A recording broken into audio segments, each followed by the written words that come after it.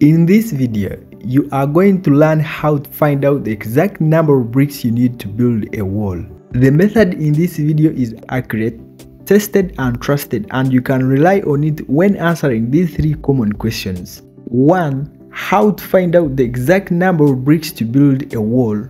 2. How to find out the exact number of bricks in 1 square meter. And 3. How to find out the exact number of bricks you need to build your house. So be sure to watch this video till the end because you don't want to miss this. Let's first clearly understand what a brick means. A brick is a building material used to build walls made of clay or mud, hardened by sun drying or burning in a kiln.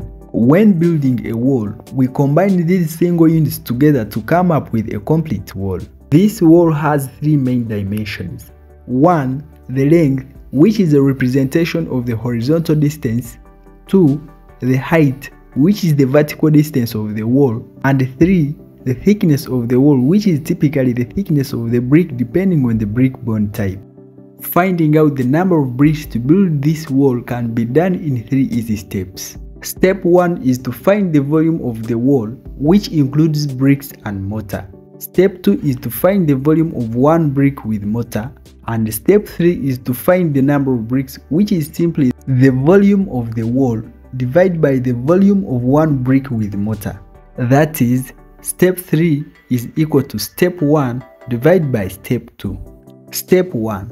Considering a stretcher bond wall of 10 meters along the length and 3 meters along its height with wall thickness of 160 millimeters, volume of the wall here is 4.8 meters cubed.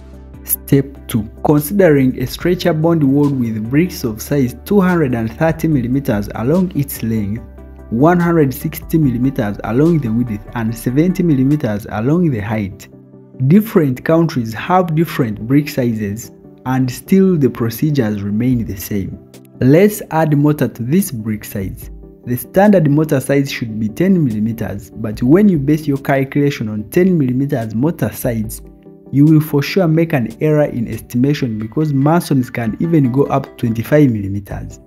Therefore, on average, we can go with 15 millimeters mortar thickness. When you add mortar to this brick, the length will come to 245 millimeters and the height will come to 85 millimeters.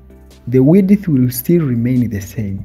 Mortar is added along the length of the brick and also along the height. There is no mortar that is added along the width or thickness of the brick. Therefore, the length increases, the height increases, but the width or thickness of the wall does not increase. Therefore, the volume of 1 brick with mortar comes to this figure here.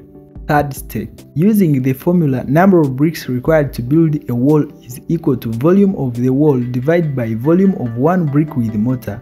When we feed in our figures here, we get 1440.57, which is equivalent to 1441 bricks. In other words, for a wall of 10 meters along the length and 3 meters along its height, you need 1441 bricks. This answer only covers the exact number of bricks required. On top of this figure, you can add 10 to 15% allowance for breakages. The total area for this wall is 10 meters along the length and 3 meters along its height, meaning you get 3 multiplied by 10 to get 30 square meters.